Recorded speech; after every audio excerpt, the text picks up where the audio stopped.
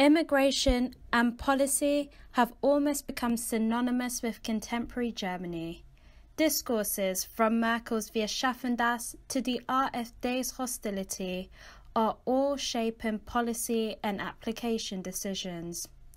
Per scholars like Wei Ming Kam's essay in Can We All Be Feminists?, immigration policy affects the people most vulnerable to exploitation and abuse. Even more so, females have been the minority in immigration numbers.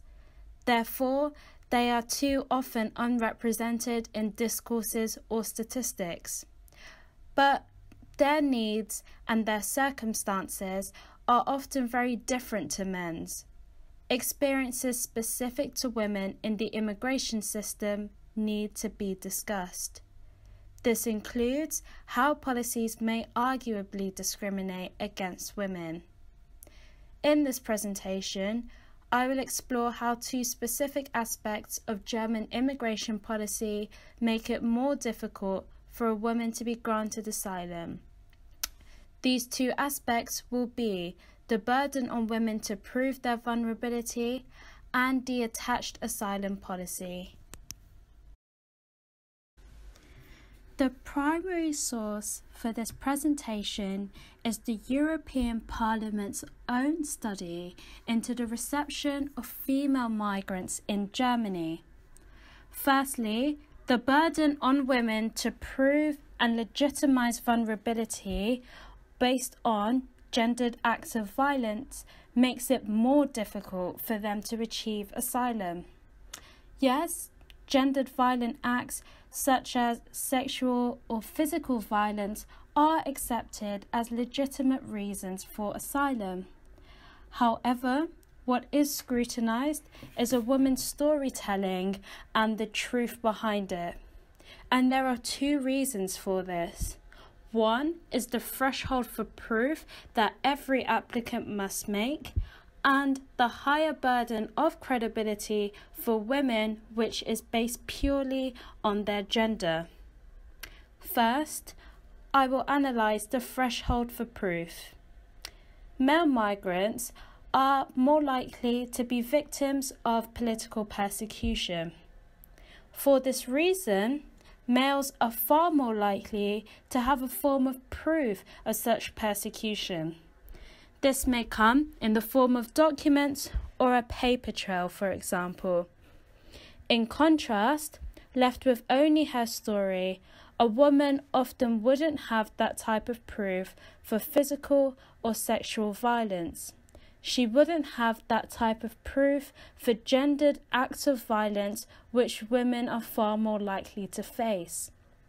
Some women may not even want to relive such experiences in vivid detail with facts and figures. This lack of evidence and detail are sadly often regarded as a lack of truth. Thus, women are disadvantaged by the standards of proof within immigration policy. This immigration policy adjusts to proof that men would statistically more frequently be able to obtain, but it does not adjust this burden of proof for gendered acts on women.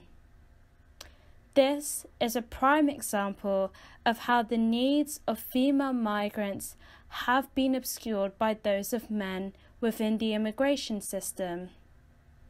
And in this case, an equal burden of proof does not mean fair when it fails to adjust to situations uniquely affecting one group. Secondly, let us analyse the heightened scrutiny of women's credibility and how this also disadvantages them.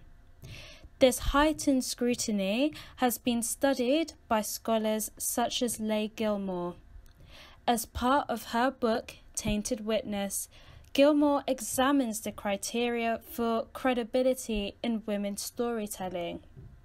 She finds that the neoliberal stories of women's persecution is a cast of two-dimensional, unrealistic figures with rescue plots which elicit just the right amount of empathy.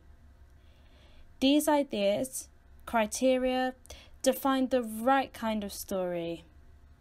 In Gender Trouble, Judith Butler discusses role performativity and the violence of norms, and those ideas can be seen here too.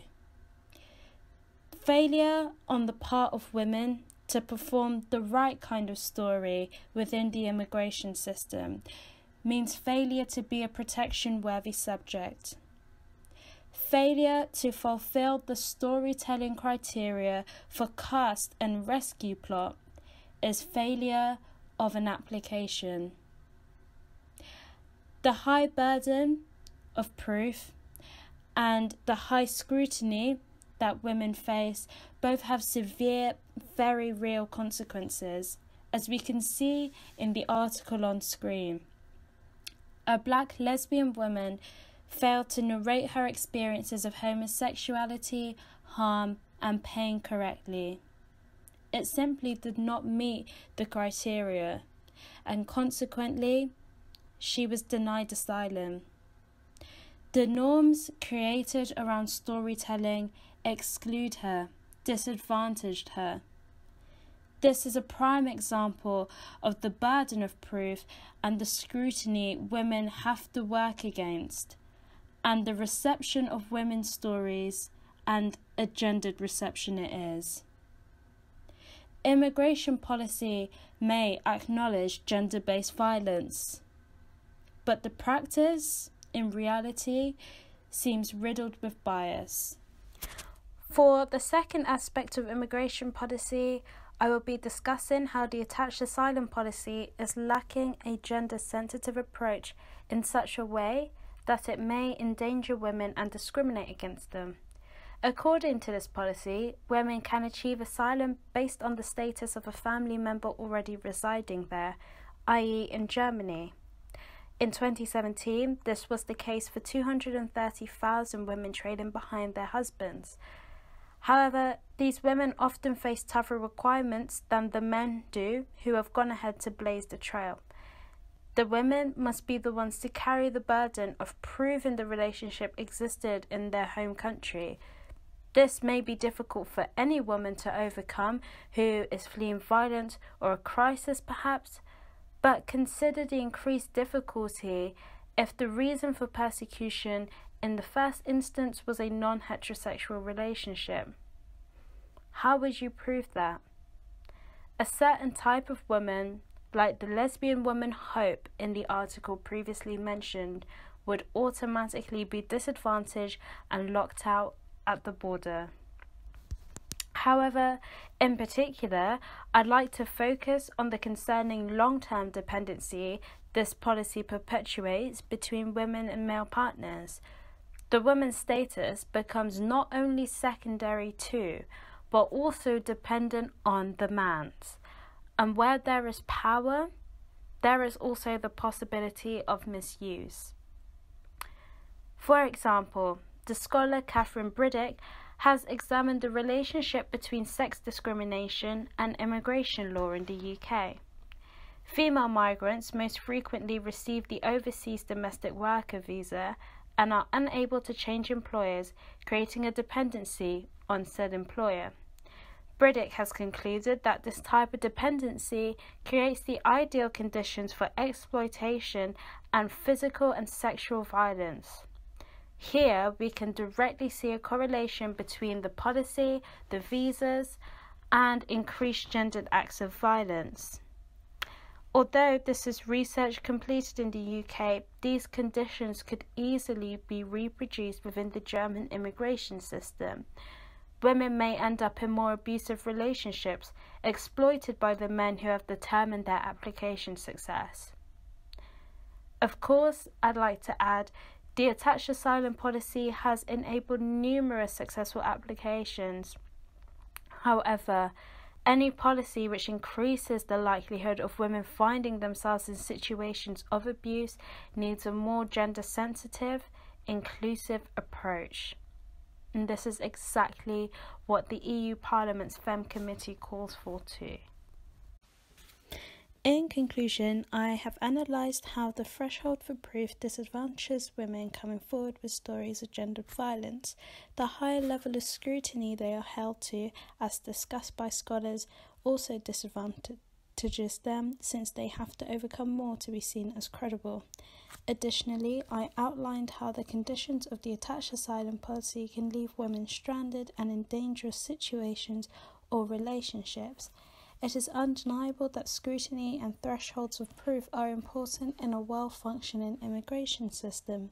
Nevertheless, women can only be supported suitably if there is a gender-sensitive, inclusive response to their needs. So far, their needs have been overshadowed by the majority of males in the system.